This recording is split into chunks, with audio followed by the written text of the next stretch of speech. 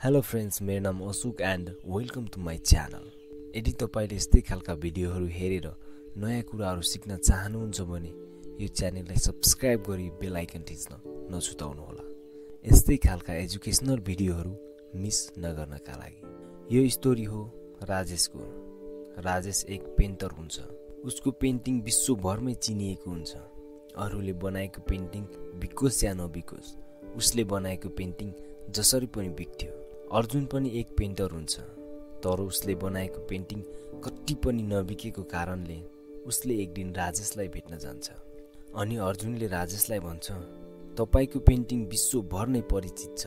म पनि एक पेन्टर हुँ र म हजुरबाट पेन्टिङ सिक्न चाहन्छु। के तपाईँ मलाई पेन्टिङ सिकाउनुहुन्छ? के तपाईँ मेरो गुरु बन्नुहुन्छ? त्यसपछि राजेशले उसको पेन्टिङ कला हेर्छ अनि अर्जुनलाई भन्छ, यदि तिमी मबाट पेन्टिङ सिक्न चाहन्छौ भने तिमी मसँग बस्नुपर्छ। अनि अर्जुनले रुम भाडामा लिएर बस्न थाल्छ। साथै अर्जुनले राजेशबाट पेन्टिङ पनि सिक्न थाल्छ। अर्जुनले पेन्टिङ बनाएर सबैभन्दा पहिला राजेशलाई देखाउँछ। राजेशले कहीँ न कहीँबाट कमी निकालिदिन्छ। अर्जुनले त्यो कमीहरूलाई इम्प्रुभ गर्दै जान्छ। बिस्तारै उसले बनाएको पेन्टिङ पनि बिक्न थाल्छ। यसै गरी अर्जुनले पेन्टिङ बनाएर सबैभन्दा पहिला राजेशलाई देखाउँछ। राजेशले कहीँ न कहीँबाट कमी निकालिदिन्छ। अर्जुनले पनि इम्प्रुभ गर्दै जान्छ। बिस्तारै यस्तो समय पनि आउँछ, अर्जुनले बनाएको पेन्टिङ राजेशले बनाएको पेन्टिङ भन्दा बढी मूल्यमा बिक्न थाल्छ। बिस्तारै बिस्तारै अर्जुनले बनाएको पेन्टिङ विश्वमा नै चिनिन थाल्छ। अब अर्जुनलाई यस्तो लाग्न थाल्छ, मैले बनाएको हरेक पेन्टिङमा राजेशले कहीँ न कहीँबाट कमी कमजोरी निकालिदिन्छ।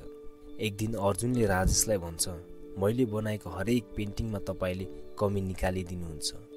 हेर्नुस्, अहिले मैले बनाएको पेन्टिङ तपाईले बनाएको पेन्टिङ भन्दा बढी मूल्यमा बिक्न थालेको छ। अब मलाई तपाईको हेल्प चाहिँदैन। त्यसपछि अर्जुन अर्कै ठाउँमा बस्न थाल्छ। केही समयपछि उसले बिहे गर्छ।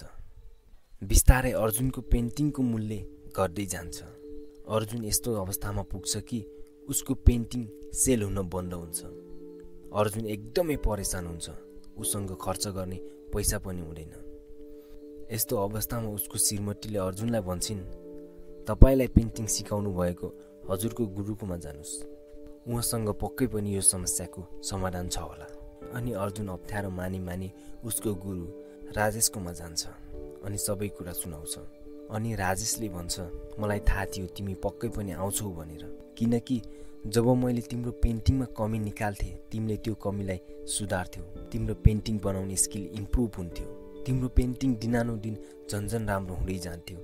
जब तिमीले आफ्नो कमी कमजोरीहरूमा काम गर्न छोड्यौ तब तिम्रो स्किल पनि इम्प्रुभ हुन छोड्यो। मैले तिम्रो पेन्टिङमा कमी कमजोरीहरू भएर होइन कि तिम्रो स्किल इम्प्रुभ गर्नका लागि मैले तिम्रो पेन्टिङमा कमी कमजोरी निकालेको। अनि फेरि अर्जुनले आफ्नो गुरु राजेशले उसको पेन्टिङमा निकालेका कमी कमजोरीहरूमा इम्प्रुभ गर्दै गयो र उसको पेन्टिङ फेरि सेल हुन थाल्यो। त्यसैले माय फ्रेन्ड्स, यदि तपाईले पनि आफ्नो स्किल इम्प्रुभ गर्न चाहनुहुन्छ, आफ्नो गोल अचिभ गर्न चाहनुहुन्छ भने अरूले निकालेका कमी कमजोरीहरूलाई इम्प्रुभ गर्दै जानुहोस्। एक दिन अवश्य पनि तपाईले आफ्नो गोल अचिभ गर्नुहुनेछ। र इम्पोर्टेन्ट कुरा, यस्तै खालका मोटिभेट गर्ने भिडियोहरू हेर्न चाहनुहुन्छ भने यो च्यानललाई सब्स्क्राइब गरी बेल आइकन थिच्न नछुटाउनुहोला।